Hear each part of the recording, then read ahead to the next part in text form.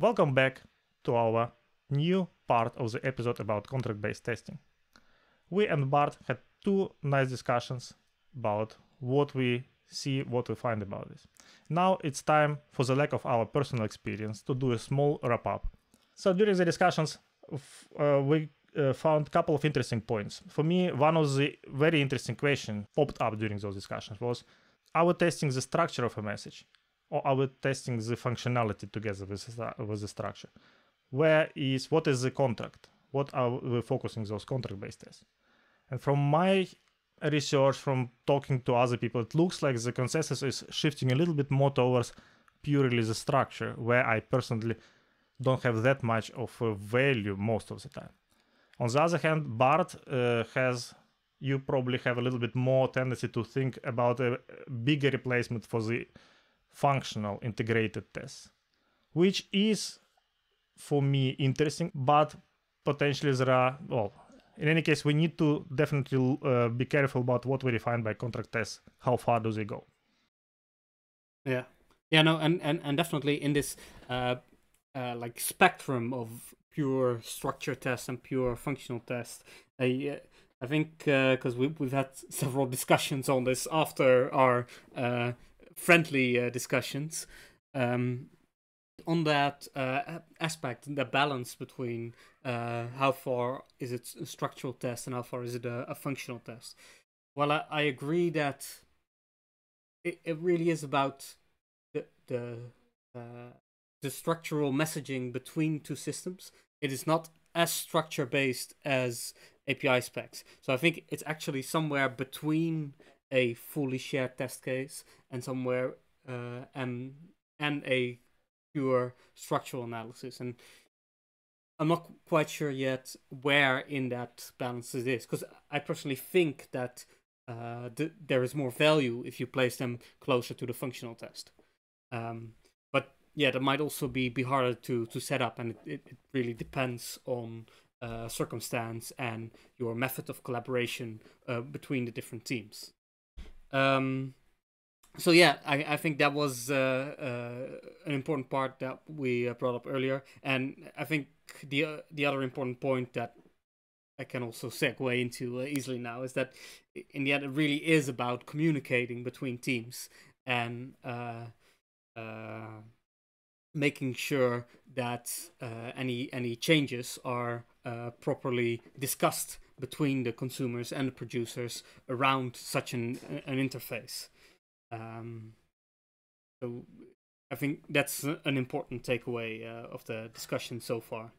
And I guess the other interesting part is that, like, conceptually we both see the value, but we really haven't seen this successful implementation yet, and especially not a successful implementation combined with remaining enthusiasm. So, yes, that's true. I think the communication is very important point, and it's always important to remember that the power, at least of the consumer-driven contract-based test, is in the consumer communicated with the producer. So both sides need to have interest, at least certain degree of interest for this technique to start to shine. I would like to also reiterate a bit on the discussions that we had when I started to talk about the assumption horizon. And I said, okay, for me, one of the problems is that without contract tests, we're focusing on just testing our component in isolation with assumption horizon around our service. And with the contract testing, at best, with the good results, we're bringing it to the next step, so two services. And your point, very good point, was that if we go further, if we are consistent with implementing this technique, then we can basically have a large chain of these tests, of these contract tests that give us certain reliability. And I think that's a very good point. But the danger here, I think, important conceptually, that then we're starting to lose the power of consumer-driven, because we are consumer of our first collaborator, but the contract test, consumer-driven contract test of that second collaborator with the next one will not be probably, they will start to diffuse our concerns.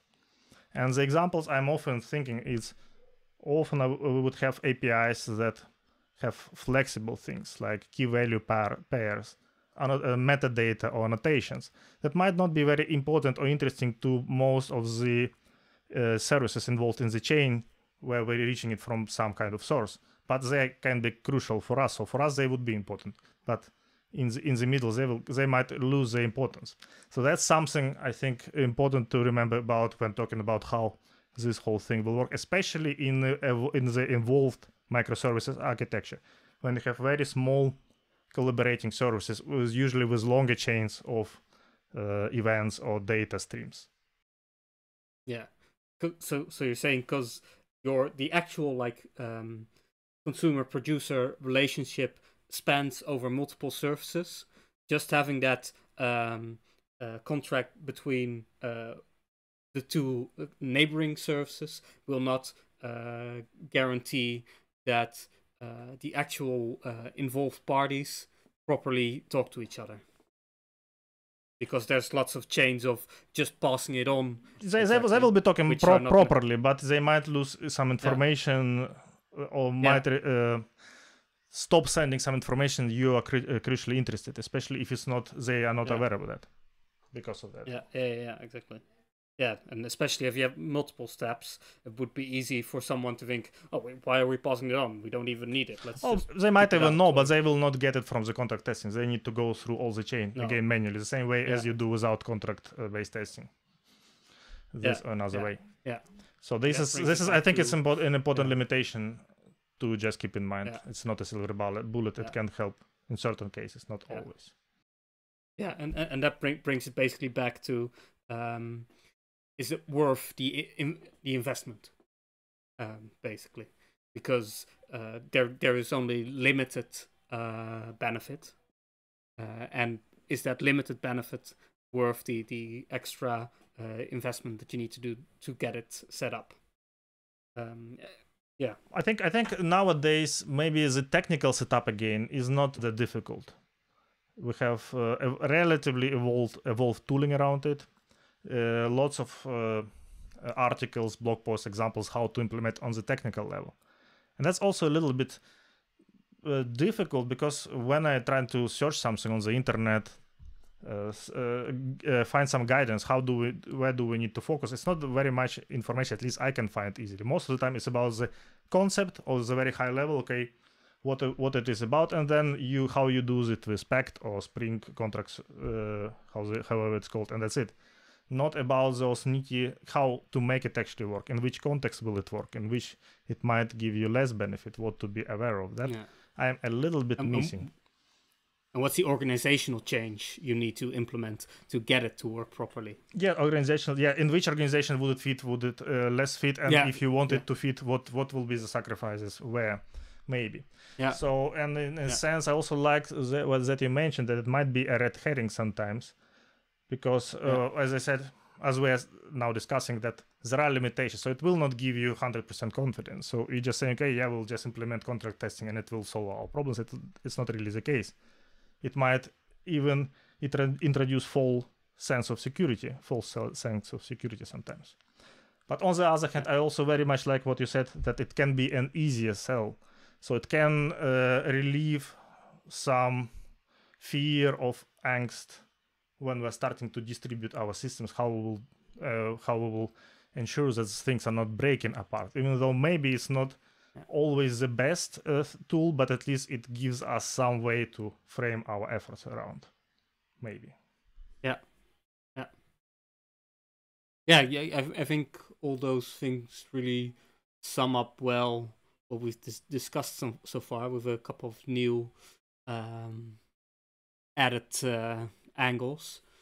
So Mykola, what's your main takeaway from our discussion so far? Yes, my main takeaway is that contract testing, consumer driven, is not something that I would use by default. I think it's more situational tool that can be probably very useful in some circumstances, but not necessarily, not for every microservices implementation you need it.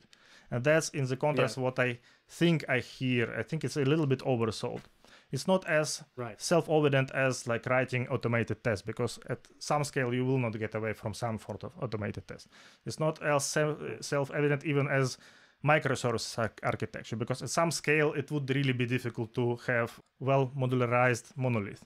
So it's natural to think about microservices architecture at some point. Maybe you do some esoteric, but it's natural. This is not the case, I think, with the contract-based testing. It's a good tool, potentially, but not for everyone, and not by default. Yeah, so it's more like something like, for example, screenshot testing, which is a great way to test interfaces, but you don't always need it. Yeah, property testing, like mutation testing, so they can be awesome in some niche areas where they will be just like a big game changer, but not for everyone, not by default, not everywhere. And what do you think? Yeah, so we've discussed this heavily, and we've done some research and some, how do you call it, offline discussions as well.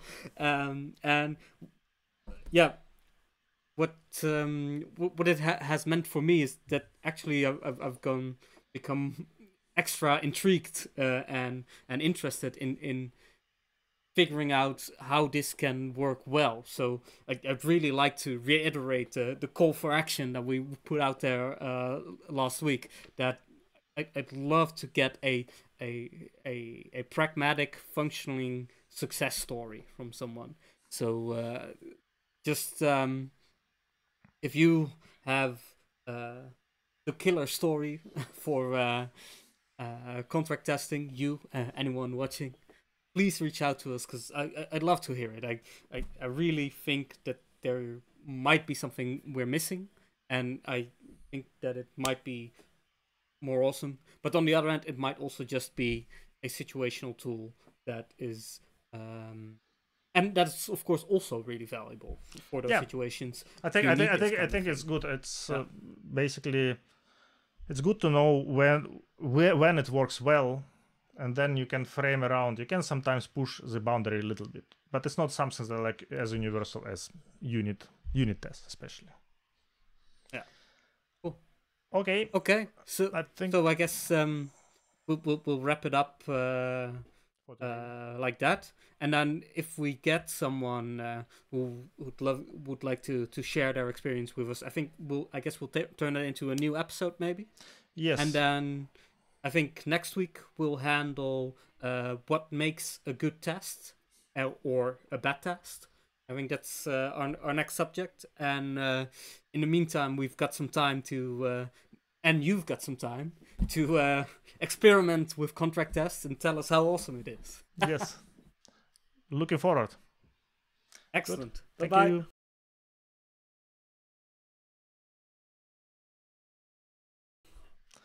Okay. And by the way, again, I forgot to turn my camera on at some point, so I will have again.